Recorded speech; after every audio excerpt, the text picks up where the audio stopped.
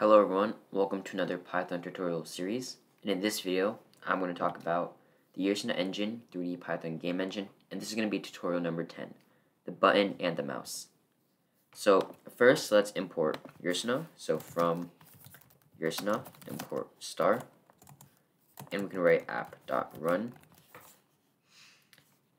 or app is equal to Ursina, and then app.run, and this will just set up our Ursina game. And now let's first create our button. So b is equal to a button with the color equal to color dot azure. So we're setting the color of the button right here. And when you hover, actually I'm going to run this. I'm going to save and run the game. And here we have our button in the center. And you notice that when I hover my mouse over the button, the color changes. So initially it's a little darker, and when I hover my mouse over the button, it becomes a little lighter.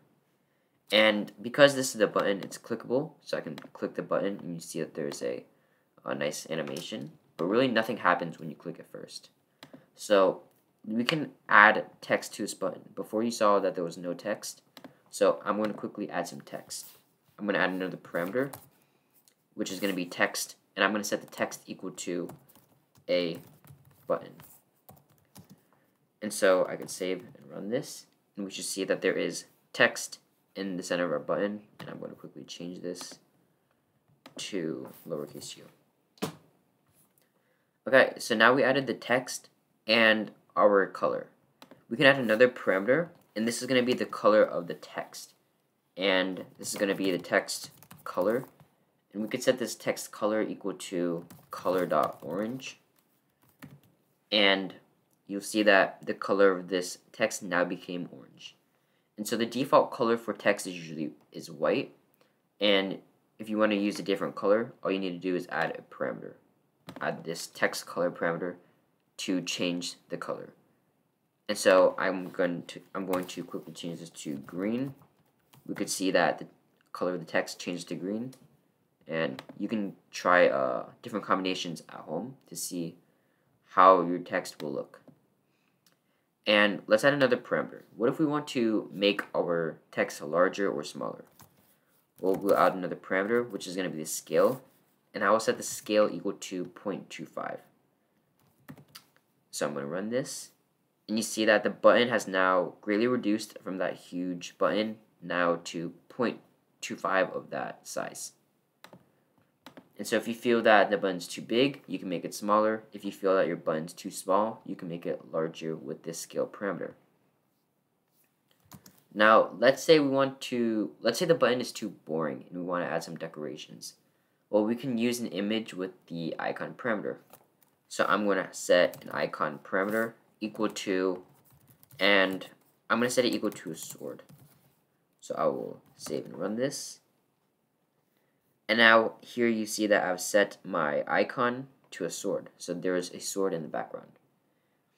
And here the sword is an image that comes with the Ursina installation. And you can also use your own image, just like the texture parameter we talked about before. So if you have your own image installed on your computer, then you can use that instead of this default image that comes with Ursina. And not only can we add this parameter icon, I can also set the origin of the text. So text origin. And I'm going to set this equal to 0.50. I will save and run this. And you can see that the text has now moved to the right. And by default, the text on the button is at the center. And you can change that with the text origin parameter.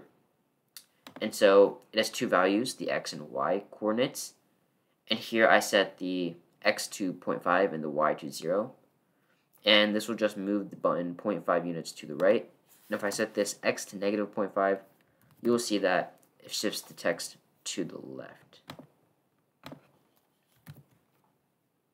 And there you go. Now you see that this A button text is now to the left of the button. And so far, when we click the button, nothing really happens yet. So let's do something so that when we click the button, something happens. So for example, let's change the color of the button every single time we click it. In order to do this, we have to add I'm going to create a function up here, which is define colors. Define colors. I'm going to set the button's color, so b.color equal to color.random color.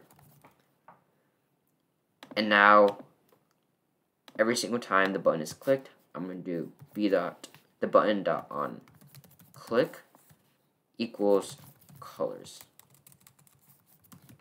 So here we create the colors function up here, and then we use the onClick command to call the function. So every time the button is clicked, the colors function is called, and the button will change to a random color. So I'm going to click this once. You see that it's changed to a brownish orange color. Click it again, out to green. This is a dark blue or black, and I'm going to keep clicking. You'll see that the color changes every single time, and this is a random color. So let's say here we want to print hello onto the screen in a random position every single time we click the button. Well, now what we could do is create another function that is define print text. And so whenever I click this button and I want to change the position of the text hello, then I also want to set the position as a random position. And in order to do this, I need to import the random module. So from random, import randint. And now inside of this function, I'll need to print on the screen hello with the position equal to, and then here we're going to have two parameters, the x and the y. And the x is going to be a random integer, so randint, from -3 to 3, multiplied by 0.1. And the y coordinate is going to be a random integer from -3 to 3, also multiplied by 0.1. So I will save this. And here we import the random module. We create the print text function. And so every single time the button is clicked, the function will be called, and the string hello will be printed in a random position onto the screen. And in order to do this, we need to set this actually, instead of colors, should be equal to print text. I will save and run this. Click the button. You see hello is up there. Now you see that the word hello is at a random position on the screen. And so I can keep clicking this, and you'll see that hello just keeps spawning randomly. Alright. So we can also add a tooltip so that when you hover your mouse on the button, it will display click me. And when you hover your mouse off, it will just disappear. So in order to do this, we can write b.tooltip, and b again is the name of this button. So b.tooltip is equal to tooltip, and then whatever text. And for me, I'm going to have the string click me.